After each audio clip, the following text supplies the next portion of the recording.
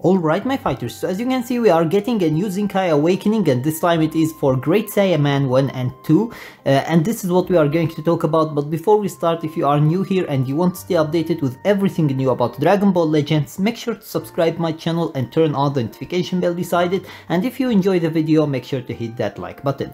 Now without any further ado, let's just get started. So as you can see, after Awakening the special arts will inflict all enemies with arts card draw speed down, which means that their special skill is going actually to lower the ability of the opponent's character to be able actually to combo you, which is extremely effective against characters like Ultra Kaioken Goku. He can actually combo you really hard and so long. So basically lowering his ability to combo you is going to be effective against him. And then unlock all uniques to boost ally damage and draw up to 4 cards when you have 3 or fewer cards upon defeat.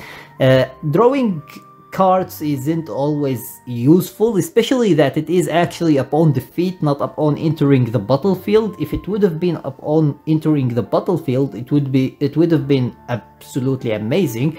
But actually upon defeat it's not that useful. However, boosting all allies damage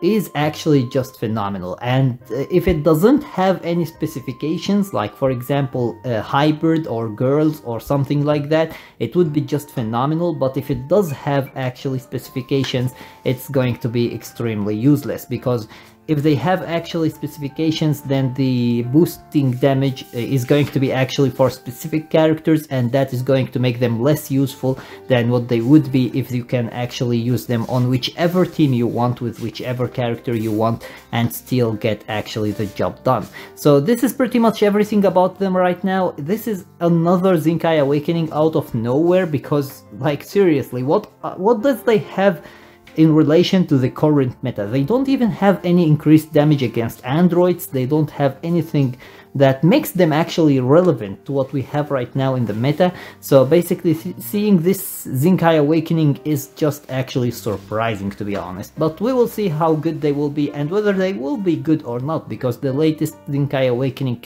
characters were completely useless, to be honest. So yeah, basically we will see how these are. Anyways, with that being said, that was everything for today. I hope that you enjoyed the video, and if you did, please give it a thumbs up and share it with your friends so that they can enjoy it too. And if you got any useful information from this video, or if you enjoyed it, make sure to subscribe my channel and turn on the notification bell beside it so that you stay notified with everything new about Dragon Ball Legends. And with that being said, see you as always in the next video of Dragon Ball Legends.